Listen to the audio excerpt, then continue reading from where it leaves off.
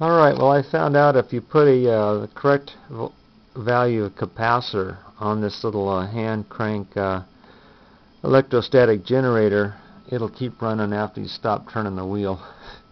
And they used to do this with the Leyden jars, and I just used a capacitor that would work here. It's a 2500 volt 560 microfarad capacitor, and when you turn this, you put a charge in the capacitor just like a Leyden jar,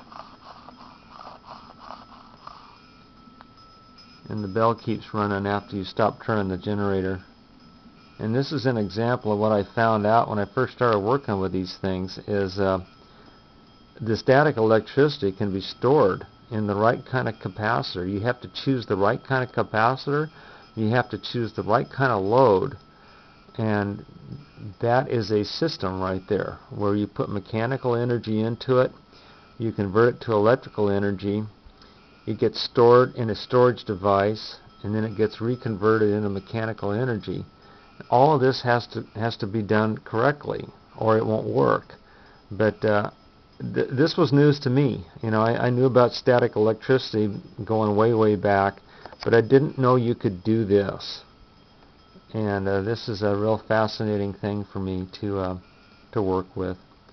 Thanks for watching.